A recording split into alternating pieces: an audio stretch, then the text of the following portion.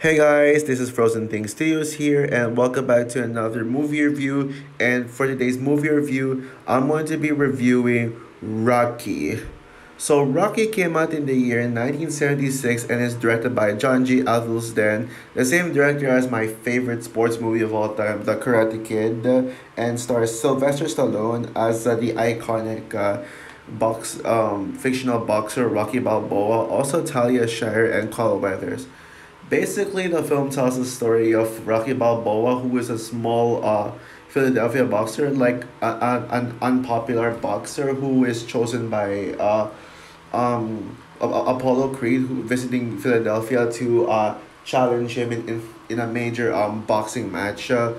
Rocky Balboa has a lack of training for it as he's busy with his personal life work but he must be able to get the time to train and be able to take on the heavyweight champion Apollo Creed. So yeah, as you all know, Creed 3 is coming out this Friday, and I am really hyped for it because I love the Creed movies. I think I prefer the Creed movies over the Rocky movies personally.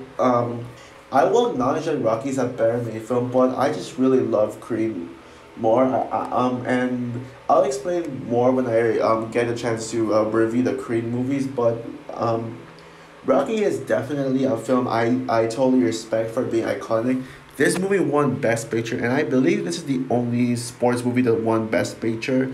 And I can totally see why, because yeah, there's so many things to love about this movie. And now, just a heads up, when it comes to this whole franchise that I'll be reviewing, there were some films that I have not seen yet, since I felt like at the time there were like too many Rocky movies to handle, so I never really got the chance to watch some of them. I have seen Rocky 4. That's like the only Rocky sequel besides Creed, obviously, that I have seen. The reason why I saw Rocky 4 is because of Creed 2, so storyline. But yeah, now time for me to talk about Rocky as I saw the second time. Now, does this movie deserve the praise that it gets? Absolutely, it does. Again, I don't think this is the best in the Rocky franchise, like what everyone else says. But when it comes to the original franchise, even though I have not seen the majority of them, I'm very sure this is the best one, best of the Rocky movies, the original ones, because I don't see any of the sequels topping this because Rocky is such an iconic masterpiece, and John G. Avildsen is probably the best sports director. Yeah, rest in peace to that guy. I mean, he made two amazing sports movies in a row. He directed my favorite sports movie, Karate Kid. And then he directed this iconic masterpiece. Yeah.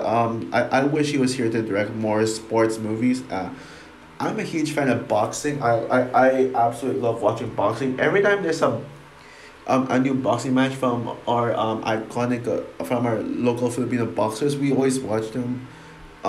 Specifically Manny Pacquiao, but but yeah, I love watching boxing scenes in the Korean movies.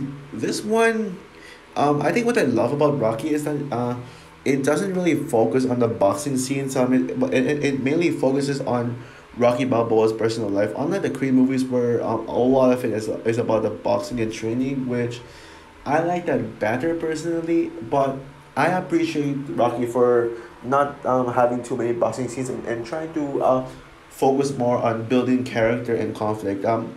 Rocky is one of the most iconic movie characters of all time, and I can totally see why.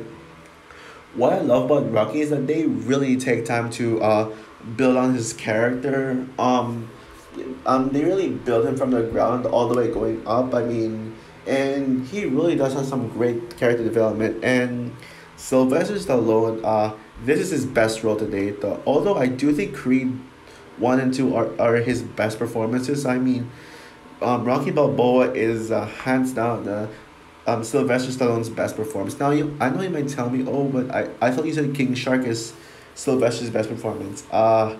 Kind of, but I think Rocky is better. Like easily, I don't see any how King Shark overshadows Rocky Balboa. Um, and I really love all the other characters. I mean, his romantic chemistry with Adrian is really good, and I think Asia is kind of an underappreciated female character. No one talks about her. No one talks about her, but I really like Adrian. I mean, she definitely. Although yeah, I do hear people talking about her though, but I think she doesn't get enough credit for it. But even though Rocky Balboa is the best character, my personal favorite character in this movie has to be Apollo Creed. Yeah, the heavyweight champion who challenges Rocky Balboa.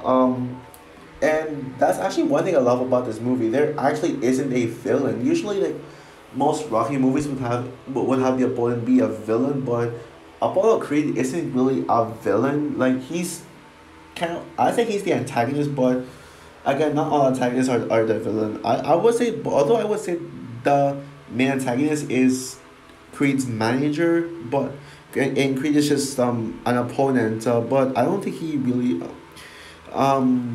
But then again, yeah, I don't really see Apollo Creed as a villain. Because especially when it comes to later on in Rocky franchise, specifically Rocky 4, I'm sure there will be something between Rocky and Creed that really gets them close together, because I know that they end up being close friends eventually. Now I think I might have I'm not sure if I interpreted this right. Saying that Creed is not really the villain and the manager is the main antagonist. I'm not sure if I interpreted that correctly, but I know Apollo Creed is my personal favorite character in the Rocky movies. Well, besides the Creed movies, obviously. But yeah, the boxing scenes are absolutely excellent. I love the boxing scenes. In this but I think we can all agree on what is the best scene in the film, the training montage. I mean, I think when you think about Rocky, the first thing that comes into your mind is the iconic score, dun dun dun dun dun, dun, like that.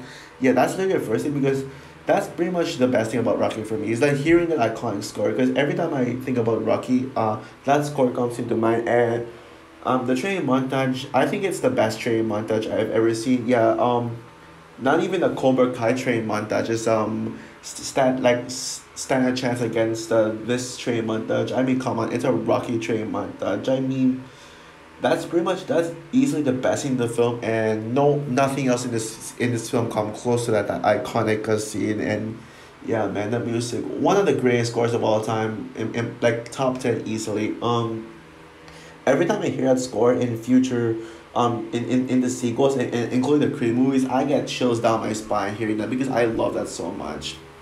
Yeah.